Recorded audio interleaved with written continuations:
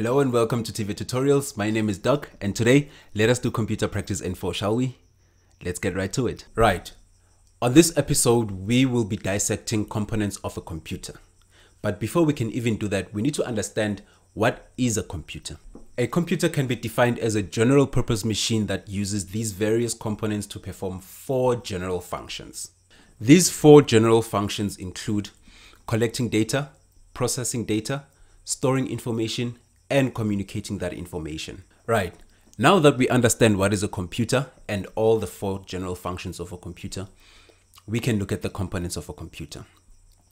Components of a computer are basically devices that a computer uses to perform those four general functions. Now, seeing that the computer uses these different components to perform all these various functions, those four general functions, those components or devices can be classified under groups.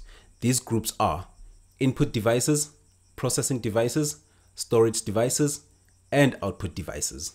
Now, let us look at the first group of components, which are input devices. Your input devices include components or devices like your mouse, your keyboard. If you have a joypad, your microphone, all those devices that the computer uses to collect data, right? Let's go back to a mouse.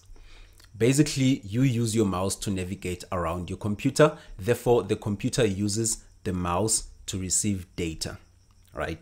Same thing applies with your keyboard.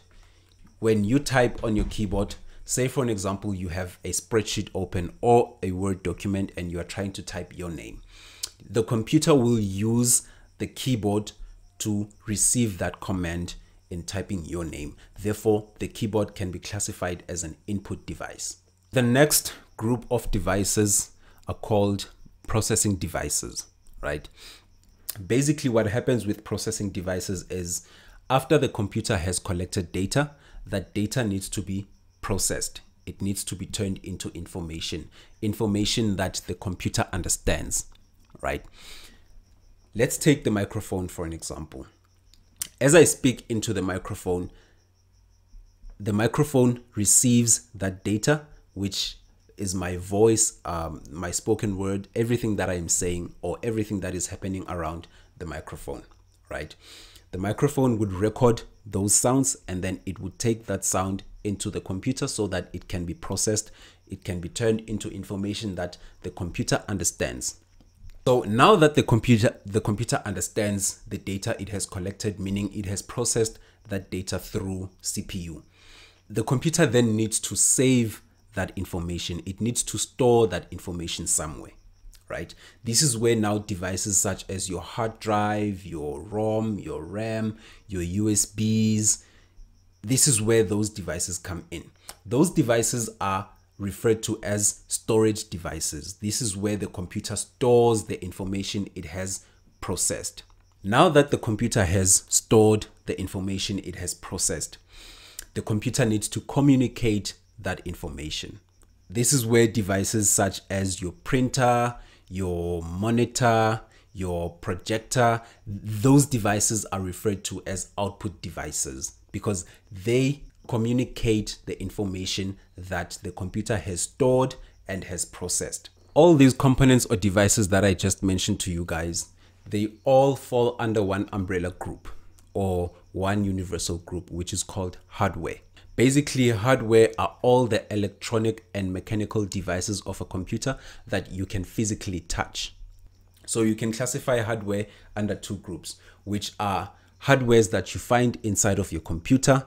This would be your ROM or RAM memory chips, your video cards, your hard drive, your CPU, your motherboard, everything that is inside your system unit or your tower or your computer that you can touch. That is the first group, right? The other group of hardware are peripherals.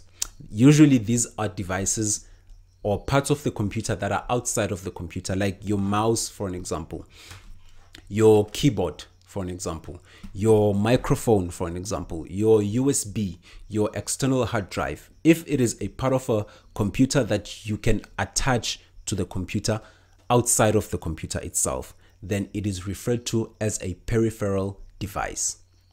After hardware, there is software.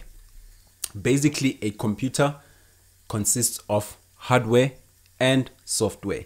Your hardware are all the devices that you physically touch, like my microphone, my keyboard, all those components that we just discussed.